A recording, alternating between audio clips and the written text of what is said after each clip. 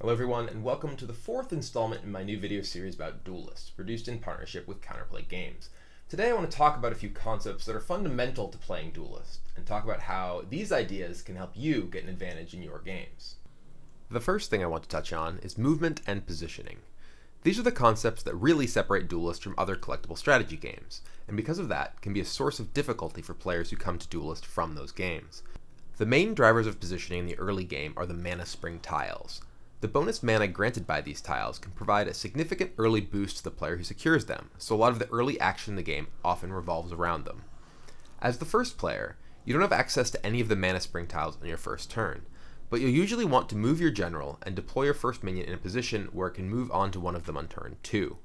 As a result, the most common sequence we see from most players when they go first is moving their general forward and placing a minion on one of the forward diagonal spaces. As the second player, you have the ability to move forward and immediately claim a mana spring tile if you choose. You also have access to 3 mana instead of 2, which increases your options in the first turn significantly. Often, the player who goes second will play one minion that costs 2 mana on the mana spring tile in front of them, which provides the bonus mana to play a second 2-cost minion as well. You'll frequently want to position this second minion on a space that can access the mana spring tile your opponent cannot immediately move on to the following turn. After the mana spring tiles are all taken, positioning revolves around the minions and generals on the board, as well as cards you might be looking to play or cards you suspect your opponent might play. It's a big topic, and we'll certainly come back to it another time. The other mechanic that sets Duelyst apart from most other collectible strategy games is Replace. While many other games allow you to mulligan cards in your opening hand, the ability to do so every turn of the game is unusual and provides an extra element of strategy and decision making. At the beginning of the game, you're usually looking to replace any cards that doesn't fit what you're planning to do the first few turns.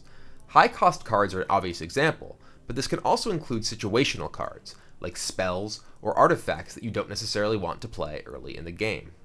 As the game goes on, your replace decisions become more dynamic based on what's happening on the board. As a general rule of thumb, you usually don't want to replace a card that you think you might want to play within the next 2 turns, unless you really need to dig for something to play right now.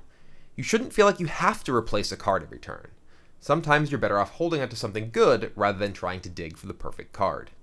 If you do choose to replace, you should usually do so before you take your other actions for the turn, because you want to have as much information as possible while making your decisions. The last concepts I want to touch on briefly are the ideas of tempo and card advantage.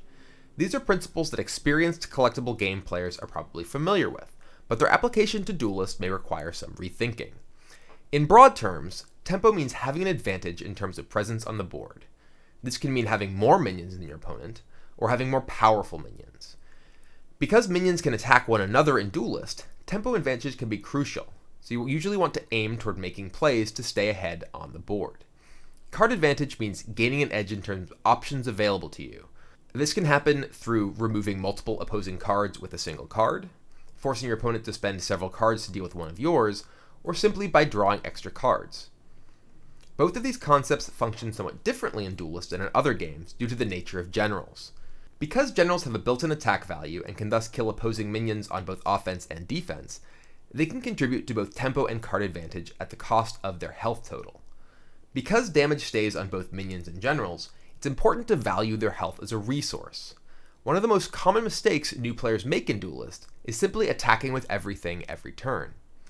If your minion gets damaged attacking the enemy general, it can be easier for your opponent to kill it on their turn, and it might not be in play when you need it to help deal with an opposing minion in the future. Thankfully, Duelyst has great tools for players looking to improve. Within your profile, which you can access via the main menu screen, you can find your match history. This will show the results of your last 10 games, as well as give the ability to replay them so you can look for places to improve. You can also watch completed games of other players on the ranked ladder, which may give you ideas to improve both your decks and your play. Hopefully this video helped give you some fundamentals that you can build upon as a Duelyst player. These are certainly concepts that we will be coming back to in future videos. Thanks for watching, and I'll see you next time.